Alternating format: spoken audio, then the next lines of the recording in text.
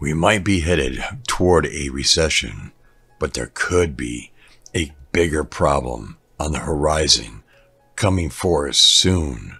With rising mortgage rates and the persistent inflation, millions are worried about the looming recession that is coming in the weeks or months ahead.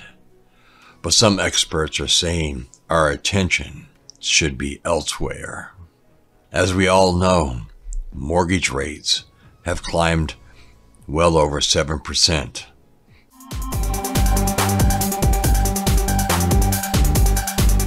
The highest they have been in nearly 20 years.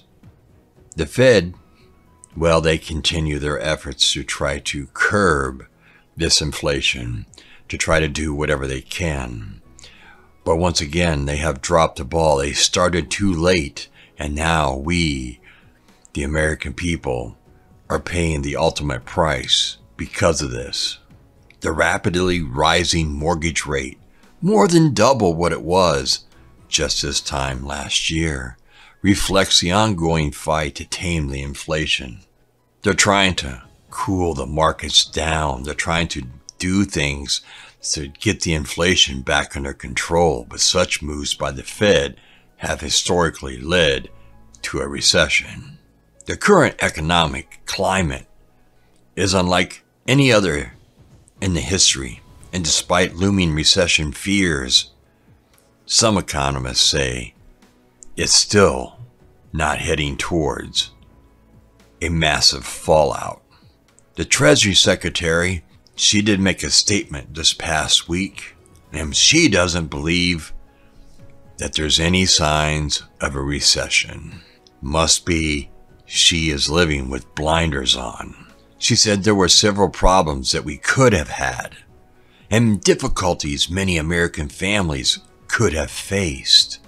What are they facing right now? A lot of people are having problems paying their bills, putting food on the table, and they're working. What is she talking about? She says, in essence, it could be worse, a lot worse. It is a lot worse. I think this lady needs to wake up and smell the roses, because there's a lot of people out here that are suffering on a daily basis. These are problems we don't have because of what she says that the Biden administration has done. Yes, what has the Biden administration done? Has put us in a hole for hiring and putting people in place that seem incompetent to do their jobs. And we are paying the price. It can be difficult to think of the economy moving forward in times when mortgage rates are skyrocketing. The time of selling your house has long come and gone. Inflation remains at record highs, and layoffs are starting to happen left and right throughout our country. But still, the economy and the labor market are stronger than they may appear on the surface. So what does that mean? Basically, what they're looking for is to get the job market to start to fall. They need people on the unemployment line. They need to put you out of a job in order to get the inflation back under control. They need to close the small businesses in order to get the inflation back under control. Basically, what they're looking for is to put everybody that they can on the unemployment line in those lines for food banks. This is what we have been faced with by these government type officials. And their response is, this is all lack of immigration and child care reform. So they say the size of the working population in the U.S. is concerning to them. And if we don't solve this immigration problem, they're talking about worrying about recessions. If that doesn't happen, we have to bring in more people to curb the inflation rate. Doesn't make any sense. You have to sit back and wonder what they are really doing. Make no mistake, key changes need to be made to protect the labor market, or a bigger problem than a recession could be on the horizon. Here in the United States, we are the home to the highest number of immigrants in the world.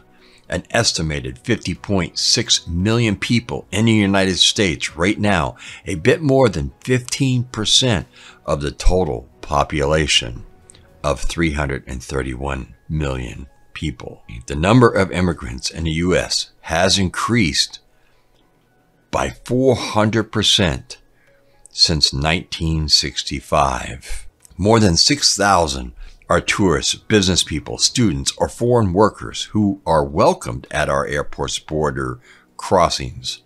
About 2,200 daily arrivals are immigrants or refugees who have been invited to become permanent residents of the United States, and they say they need more.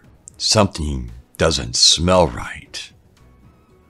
And when you're talking about a recession, you have to make sure that you are prepared. You want to try to put away from what the government says 3 to 6 months worth of your basic living expenses in an emergency account in the unfortunate event that you become unemployed. The word unfortunate is used very loosely, meaning if the government can put you out of a job and in an unemployment line. But let's face the facts. Most people are living paycheck to paycheck. How are they supposed to put up 3 to 6 months worth of basic living expenses in an emergency account that they can't even afford to put probably $1 or $2 into, because they're spending all their money in the inflation that we live in and the recession that we are living in now? Where does it all end? And on November 2nd, the feds are going to be raising the prices by 75 basis points again. And then before Christmas, they're going to be raising them once again at probably another 50 basis points. This is all getting out of control, folks. And we just don't know where the end is. We don't know how this is going to end for a lot of the American people here in this country right now. But they're talking. It's going to take till 2024 to start seeing these rates come down. You have to plan now in order to survive this economic storm that the government is brewing, that they're going to put us through.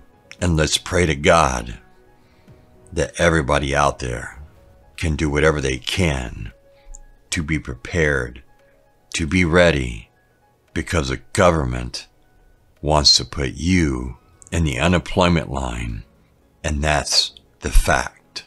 Thank you for joining me today. I'm Survival Preparedness for Beginners. I hope everybody stays safe. Keep prepping. Do what you can do to be ready to weather the coming storm.